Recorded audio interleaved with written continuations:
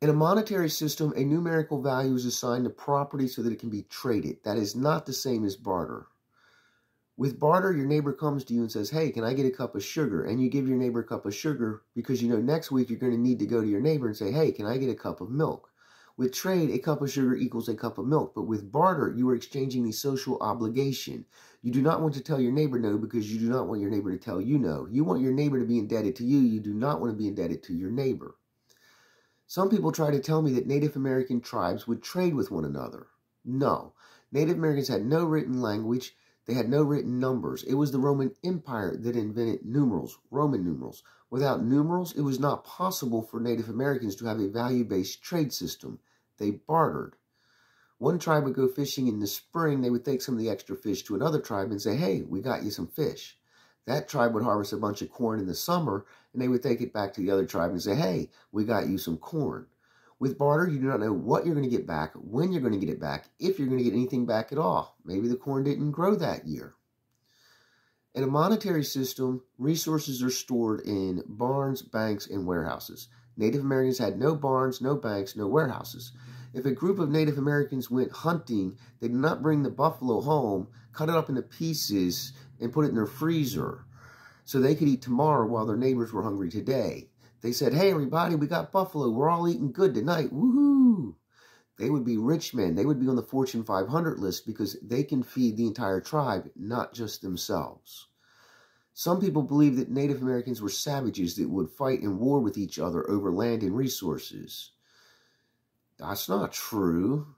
There may have been a few aggressive tribes, but for the most part, Native Americans had such abundance of wealth and prosperity they did not need to fight with one another. And I have a witness, a man named Christopher Columbus. It seems Mr. Columbus kept a diary of his journey to America, a journal, and when he returned to Europe, he presented his diary to the Queen and told her that he has found a land of wealth and prosperity beyond her wildest imagination. He writes in his diary, they do not bear arms, nor do they know them. For I showed them a sword. They took it by the edge and cut themselves out of ignorance. Does that sound like a group of warring people that would fight for resources and land? People that walked around without weapons, unarmed, that didn't know what weapons were? No, it's a monetary system that leads to people fighting over land and resources. You had England and Spain and France. They were all fighting and warring with one another while the Native Americans were living over here in peace and harmony with each other. He writes in his diary, the Indians are so naive and free with their possessions that no one who has not witnessed them would believe it. When you ask them for something they have, they never say no. To the contrary, they offer to share with anyone. People from a monetary system just simply put, do not believe that people would give away anything they own. They're so used to protecting and hoarding their resources that the concept of just giving them away is so foreign that you do not believe it. But I witnessed it at these rainbow gatherings, just like Christopher Columbus witnessed it, but he was ignorant to tribalism. He did not understand the Native American lifestyle to understand that he was supposed to give back to them.